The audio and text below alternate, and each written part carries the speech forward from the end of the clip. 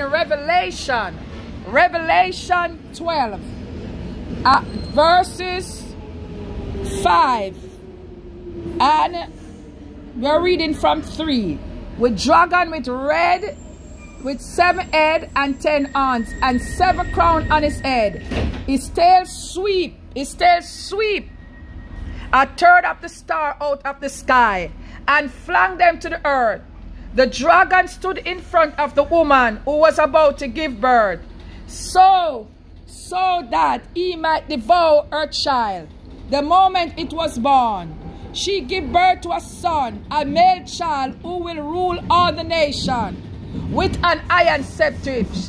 Hallelujah. And her child was snatched up to holy God and to his throne. The woman flee into the desert place prepare for her by holy God. Holy God prepare, where she will be taken care for 1,260 days. Hallelujah. Praise the name of Jesus. And there on the strait, and there